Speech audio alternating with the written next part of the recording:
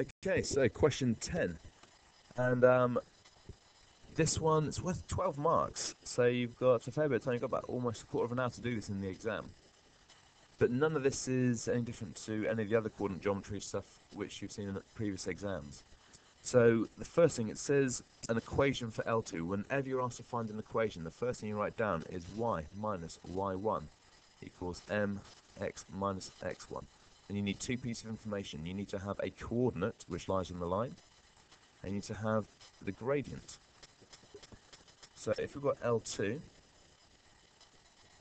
we know that Q lies on L2. We've got the coordinate, which is 37. However, what we don't have is the gradient. But we do know that P is 0, 2, and we know that Q is 3, 7. And we also know that these lines are perpendicular.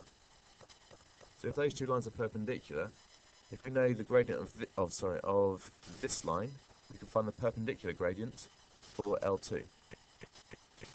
So first of all, let's work out the gradient for L1.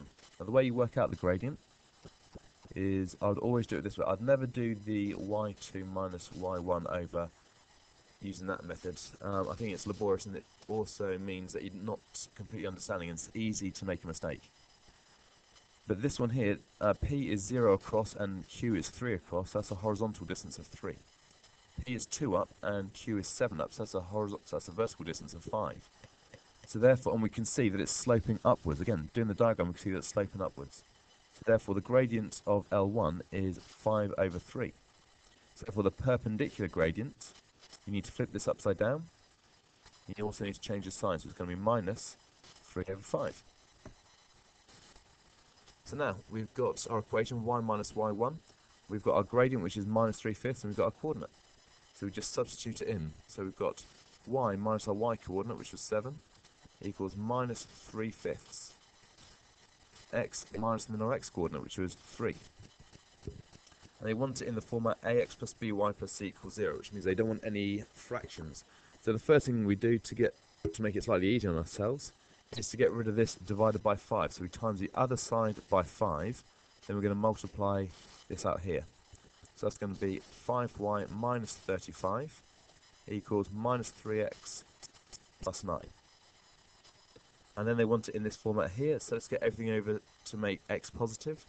So that's going to be 3x plus 5y. If we bring it over to the left-hand side, then we're going to take away 9, so that's going to be minus 44 equals 0. And 5, reasonably straightforward marks if you've done your revision. So now what we've got to do is find the exact coordinates of R. So R is when it crosses the x-axis. Now when anything crosses the x-axis, the y value is 0.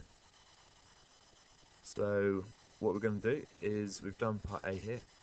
Part B, we're going to make y 0.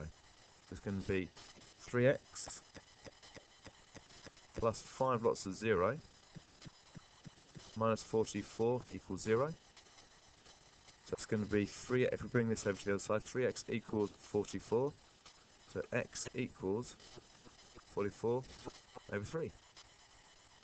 And that's the x coordinate, but we want the exact coordinate. So 44 over 3 across, of course, 0 up.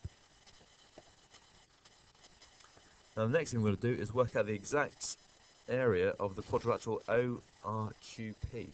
Again, if we have a look at this here, ORQP, so O to R, Q to P. So it's that thing there, which looks awkward. But what we can do is we can work out the area of the entire triangle here. Shouldn't be too much hassle. And then we're going to get rid of this triangle here. Then we're left with ORQP. So what we need to do to work out the area of the triangle is work out where L2 crosses the y-axis up here. Because we know that it goes through at 44 over 3 there. So to find out where it goes through the x-axis, so the y-axis, we make x equal 0. So we're going to have 0 plus 5y equals 44. So y equals 44 over 5. So now what we're going to do is to work out the area, we're going to do base times height divided by 2. So the area of the triangle equals 44 over 5 times by 44 over 3, and then divide that by 2. So that's going to be, so we'll do 44 times 44, then divided by 2. So we could do 22 times by 44. So 4 2s are 8, 4 2s are 8. So that's going to be 968.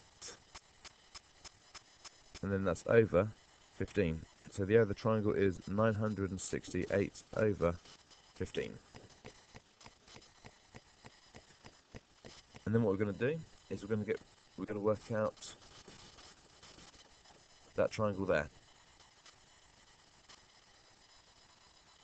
So we know that this here is 2, and we know this coordinate here is 44 over 5.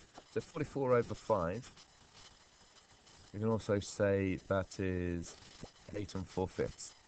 So the height of this, we have the blue triangle here. The height of this blue triangle is going to be 6 4/5, because this is, we get rid of the 44 over 5 and replace it with 8 4/5. So this height here, the difference is going to be 6 4/5. And the coordinate of Q there is 3 7, so that's 3 across. So therefore, if we consider the triangle, we've got 6 4/5 there, and we've got the height there, which is 3. So we're going to do 6 4/5, which we can also write as 34 over 5. So 34 over 5 times by 3, 3 over 1, and we divide that by 2, because we're doing the area of that triangle. That's going to be 102 over 5, then divided by 2. So that's going to be 51 over 5. So we've got the area of the big triangle, which is 968 over 15. Take away 51 over 5.